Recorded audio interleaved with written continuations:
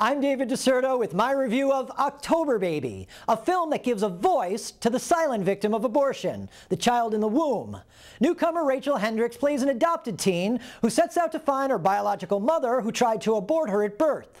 Beautifully told with compassion and hope, the faith-based production compensates for some narrative bumps and uneven performances by its earnest and powerful affirmation of the miracle of every human life. While the movie doesn't hide its pro-life allegiance, it doesn't demonize women who have abortions, pointing to forgiveness as the key to healing. The Catholic Church is cast in a particularly positive light. Echoing Evangelium Vitae, this moving film understands that changing our culture of death involves converting hearts, and whatever its shortcomings, when it comes to heart, October Baby has plenty.